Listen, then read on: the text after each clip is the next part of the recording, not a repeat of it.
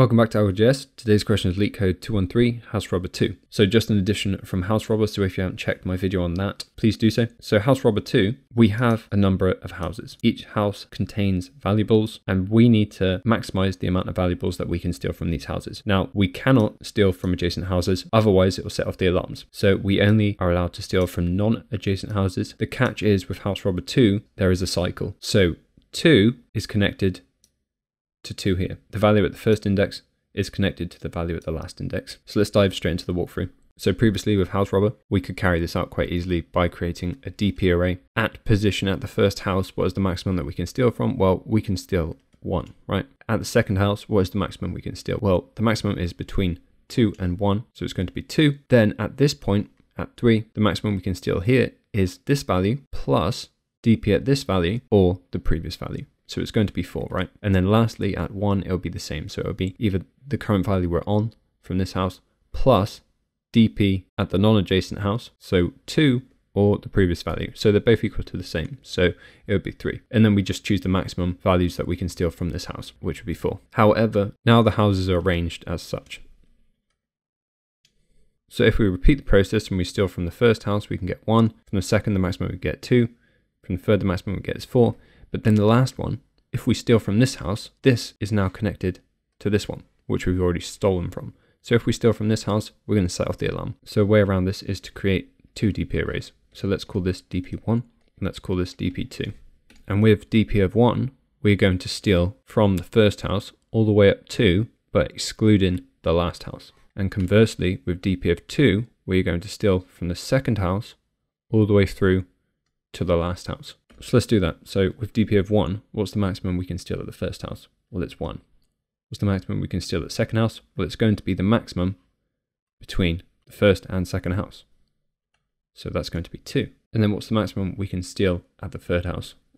Well, it's going to be this value plus 1, so the DP at the non-adjacent value, or it's going to be the previous value. So that would be 4.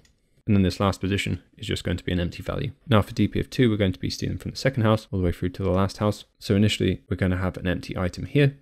And what would be the maximum we steal from this house? Well, it's going to be 2, right? Because there's no previous values. What is the maximum we can steal from 3? Well, it's going to be the maximum between 3 and 2.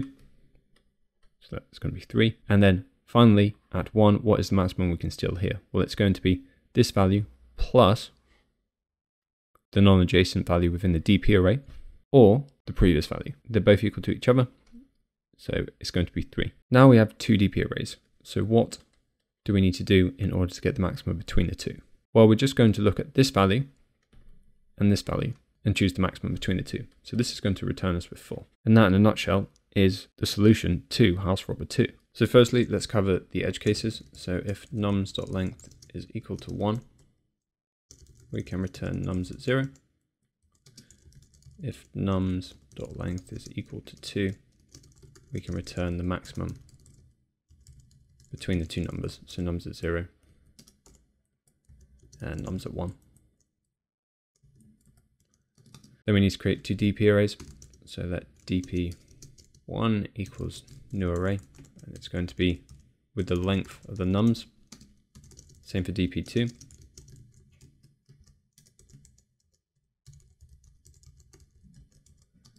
And then we can create a function in order to compute the answers to DP of 1 and to DP of 2. So let's call it rob twice. So rob twice is called firstly, starting from the first house all the way up to, but not including the last house. And we're going to pass in DP of 1 nums. Rob twice is now going to be called for DP of 2. So this is going to start at the second house. It's going to go up to the last house. And we can pass in DP of 2 and nums. Then we can create the function. So rob twice, pass in I, nums length, DP, and nums. So within this, DP of I is going to equal nums at I. So this is the first value. DP at I plus 1 is going to be the maximum between the first value and the second value. So max DP at I nums at I plus 1.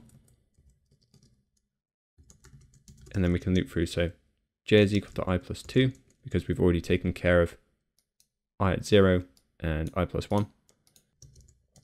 j is less than or equal to nums.len.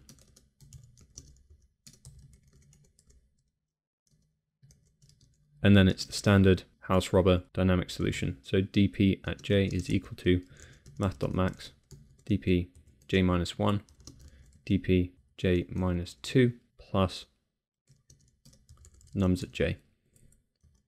And like we said in the walkthrough, at the end dp of 1 is going to equal something like 1, 2, 4, and then there's going to be an empty value, and dp at 2 is going to equal an empty value, 2, 3, and 3. So we need to calculate the maximum between dp at 1 at this value and dp at 2 at this value. So if we return math.max dp at 1 nums.length minus 2 and dp at 2 nums.length minus 1 and submit that, get our solution. So let's submit this. And there you go.